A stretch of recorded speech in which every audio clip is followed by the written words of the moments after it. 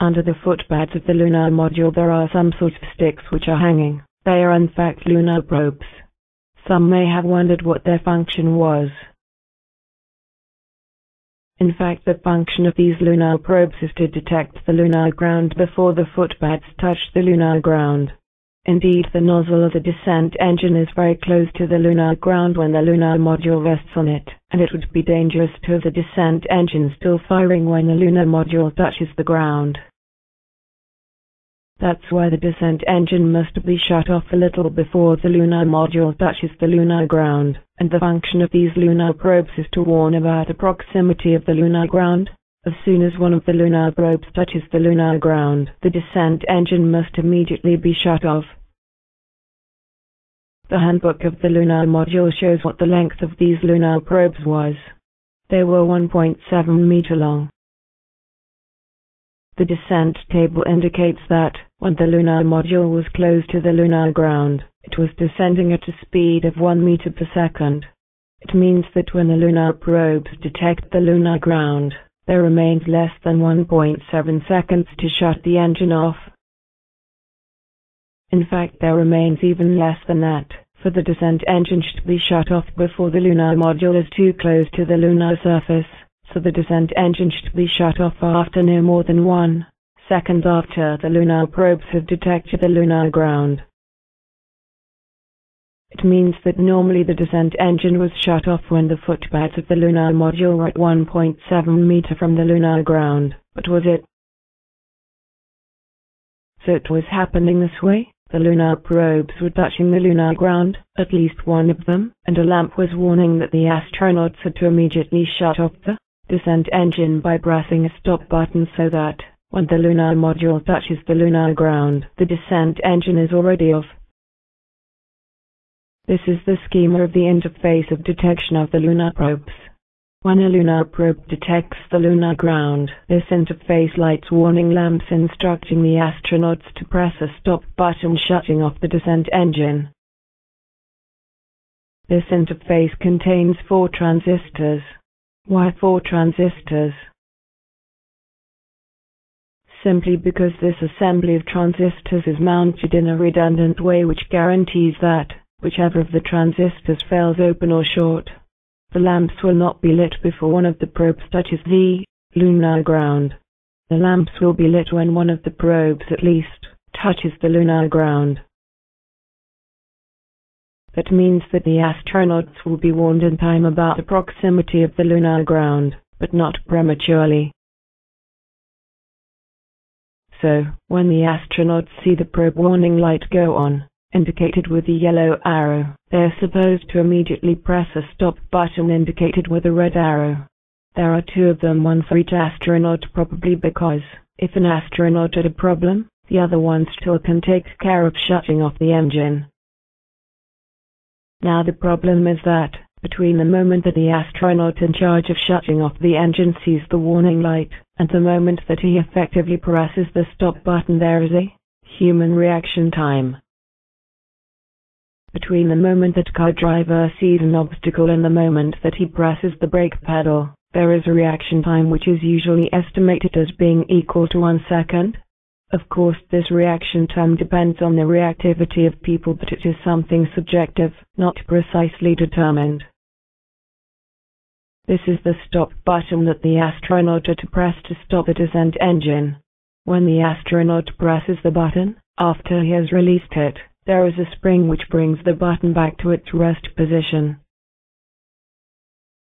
This is the electrical schema of the descent engine stop button. You can see that, when the stop button is not pressed, the contact is closed. When the stop button is pressed, the contact opens, nothing happens.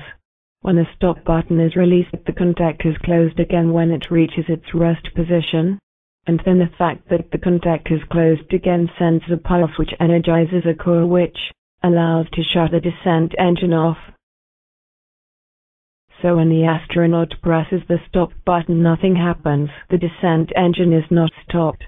After the astronaut has released the button, this one comes back to its rest position, closing the contact again, which allows to shut the engine off at that moment. This animation shows what happens on the electrical schema when the astronaut presses and releases the stop button. When he presses the button, the contact is opened and nothing happens. After the astronaut releases the button, it comes back to its rest position, closing the contact again. And then, a pulse is sent into a coil, allowing to shut the engine off at that moment. So the astronaut presses the stop button. If he thinks that simply pressing the button will stop the descent engine, he's wrong. It's only after he has released it and the stop button has come back to its rest position that the engine is effectively stopped. Have the astronauts been warned that they had to immediately release the button after they had pressed it to effectively stop the descent engine? We can have doubts about it. Now imagine that in the excitation of the moment, the astronaut presses the button, but forgets to release it. The descent engine will not be stopped. Even if he knows that he must immediately release the stop button after having pressed it, that makes another delay which is added to the reaction time to press the button. Now, could it have been made more effectively? Yes, absolutely it could. Indeed, the detection interface of the lunar probes contains electromechanical relays which have been framed. What is an electromechanical relay? In fact, an electromechanical relay is a switch which can be activated, not by man, but automatically by a current which is sent into a coil. Then the coil attracts by induction a switch. An electromechanical relay could perfectly have been used to instantly shut the descent engine off. It would have been much more efficient than asking the astronauts to do it when they see a warning light go on. There would have been no delay to shut the engine off. It would have been neat and precise. The engine would have been stopped in time. So what do we have now? We have the weird procedure which has been chosen by the engineers. The detection of lunar probe simply lights a warning lamp and does nothing else. Upon seeing this warning lamp go on, the astronaut presses a stop button, but he does it with unpredictable human reaction time. The astronaut presses the stop button, but the descent engine is not stopped yet, for the stop button still has to be released to come back to its rest position. The moment that the astronaut will release the stop button is also unpredictable. That makes new delay which adds to the reaction time to press the button. So, to summarize, between the moment that the warning light goes on and the moment that the engine is effectively stopped, there is an unpredictable delay which can perfectly go over the maximum time allowed for shutting the engine off. We also have the normal procedure which should have been chosen, that is an electromechanical relay automatically shutting off the engine, and, in that case, it would have been neat and precise. The engine would have been stopped at the exact right moment. Seriously, do you really think that the engineers would not have chosen the normal procedure if they had intended to do things seriously? Now, why is it so important that the descent engine would be stopped before the lunar module touches the lunar ground? On this close-up of photo of Apollo 11, S1150-5864, you can see that the nozzle of the descent engine is very close to the lunar ground. If the descent engine had still been firing at this moment, it would have severely damaged the structure of the lunar module. And in Apollo 15 it still was worse, for the lunar module did not land correctly, and the nozzle of the descent engine hit the lunar ground. If the descent engine had still been firing when the descent engine hit the lunar ground, it would have been absolutely catastrophic. This is what they say in the dialogue of Apollo 15.